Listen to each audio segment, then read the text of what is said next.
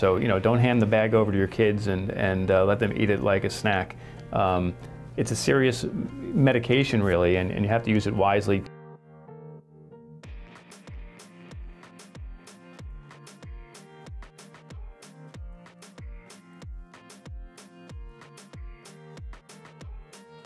Zinc is important in two ways. First of all, it's important to your immune system, so you don't want to be deficient in zinc, and that can happen particularly in the elderly.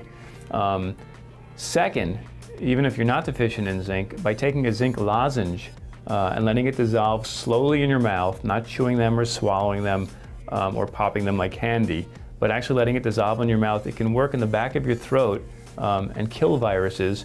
And there's actually been clinical studies showing that will reduce the duration and severity of a cold.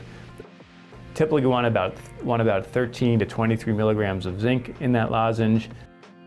And again, you only want to take it about every 2 to 4 hours.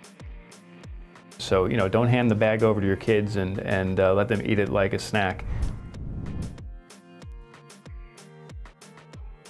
It's a serious medication, really, and you have to use it wisely. Too much zinc can cause problems, could even decrease your immunity, and it interferes with the absorption of copper.